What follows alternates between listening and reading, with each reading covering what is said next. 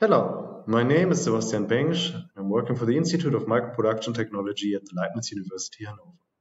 I'd like to welcome you to my presentation of thin film transferring via PVA substrate and contacting of sensor inside an elastomer matrix.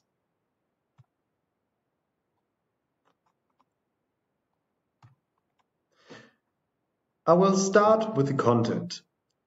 At first, I'll begin with an introduction, then I will show you the description of the method. I will talk a bit about the manufacturing.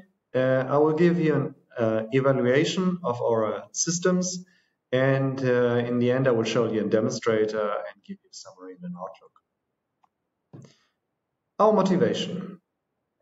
Highly flexible substrates for sensor applications, for example, as in elastomers or rubber substrates, have recently been in the focus of research. There have been a lot of research going on in this kind of field, and it is especially interesting in the field of soft robotics or human-robot interactions. It is very complicated to integrate sensor systems inside a highly flexible elastomer matrix.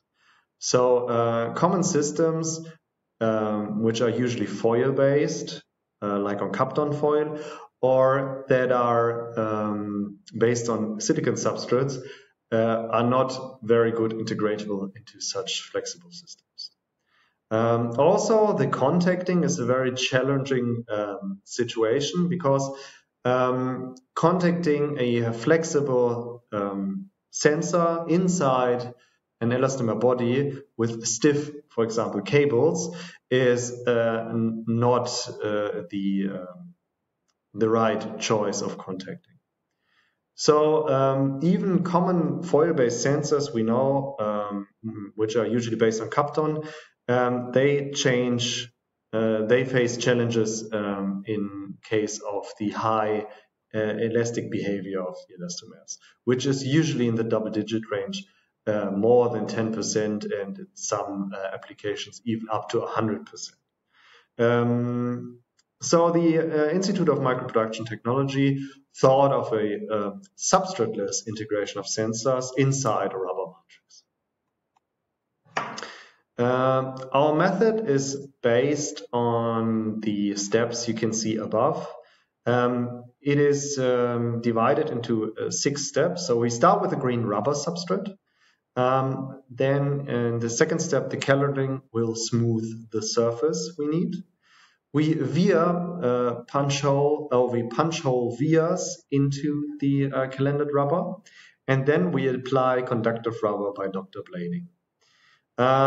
We have a pre-structured PVA substrate with an PVD-based sensor, and we apply the sensor in the 5th step onto the green rubber substrate and the conductive via structures. And the 6th step, the water will remove, or applied water will remove the PVA substrate, the polyvinyl-alcohol, and only the metallic thin film, which is our sensor structure, will be inside a sandwich and will be vulcanized in the end. So the basics, main steps for the application of sensor is the application of the sensor on the unvulcanized substrate, the dissolution of the PVA using water, and the contacting and vulcanization in the last step. Concerning the manufacturing, we started with applying sensor or PVD thin film structures on green rubber. As you can see in figure 2, the substrate is very rough and not planar at all. Therefore, it is very challenging to apply a very good sensor structure onto such a substrate. But the PVA can be erased. And in the third picture, you can see that we have an applied thin film on the rubber substrate, and microcracks occur which do not lead to a loss of signal.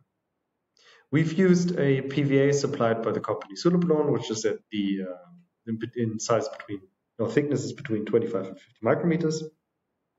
The via material used is a conductive polyethylene, And we can see in some samples that the resistivity before and after transferring the thin film doesn't change much. In one case, we have, for example, 76 ohm base resistance of the sensor before applying, and after applying on the green rubber substrate, it is 87 ohm. We have tried different thin film thicknesses between 100 and 300 nanometer, whereas big or thicker thin films will lead to a better stability of the system. So we went on with a layout we know which would be possible onto common substrates like Kapton. So we built a Wheatstone half bridge, which has been built up on the PVA and transferred on green rubber, which can be seen in figure 4. And we have tested these Wheatstone half bridge. We can see that an elongation after vulcanization is possible, and we can see that the resistance changed in a strain gauge behavior, and we've created these Wheatstone half bridge using shadow masks. These shadow masks can be lasered using PET foil, or for higher resolutions down to 30 micrometers, we can use stainless steel foils, which have been lasered. So an interesting thing is the behavior of our vulcanized thin films on the rubber, and we've tried different rubber compounds as well as different thin film compounds. We've used thin film materials. We use basically gold and platinum because of the high chemical reactivity of green rubber substrates. Therefore, we have generated a lot of test samples which has been tested due to their lifetime. Because if you think of a rubber system, for example, like a tire of a car, they see more than 10 million cycles of compression and elongation. And therefore, we set ourselves the goal that we want to see how our metallic thin film layers behave on vulcanized substrate after 1 million circles. We can see that only one compound survived the 1 million cycles, and that's the thread compound using gold as a thin film layer.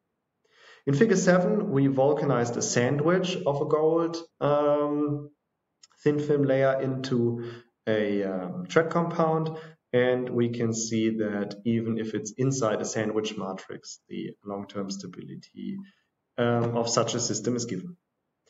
With this knowledge, we build up a demonstrator, and the demonstrator was now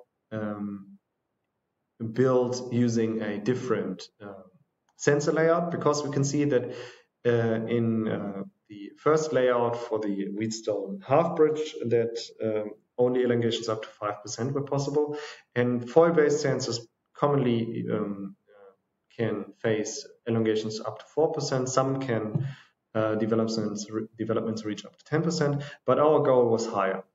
We wanted to reach at least 100%.